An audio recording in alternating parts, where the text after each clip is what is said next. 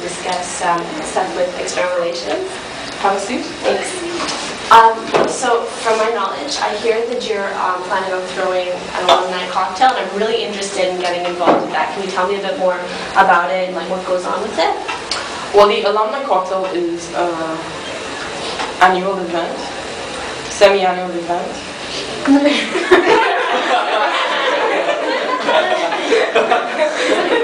It's an important event, which will be held at a local restaurant to basically assemble the alumni and the new members so that we could meet together and exchange valuable information and at the same time obtain financing, which is very important. Now, for this event, I actually need quite a bit of help in organizing and ensuring that everything runs smoothly. Underneath me is the OCP, which is basically the organizing committee president, and he or she oversees the VP communications. I'm the vice president of something called the communications. I said that already, yeah? Logistics. Without logistics, there is nothing. So basically, the VP logistics handles the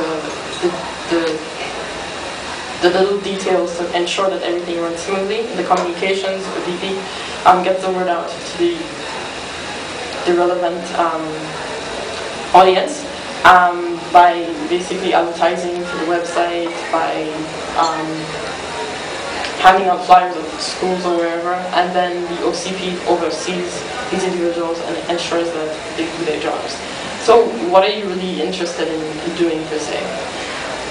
Well, I just would like to get involved. Like, I'm a new member, so I wouldn't feel comfortable being, a VP of communications or of logistics. So, like, if there's any way that I can help out, is there, like, any job I could have? Like, well, you could start very small and help out and do little tasks. They call it FASI. Okay. I think so, yeah. Yeah. So that's basically a means of introducing yourself to us.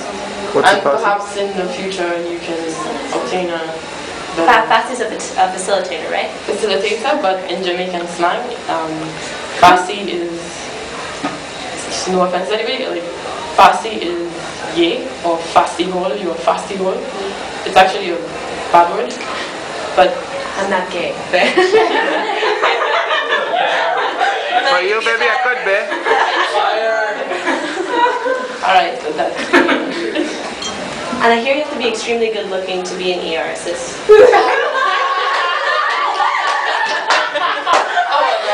Reject. well, not jealous. You're not an ER. well, most of us I used to be. are good looking. Okay. But no, that's not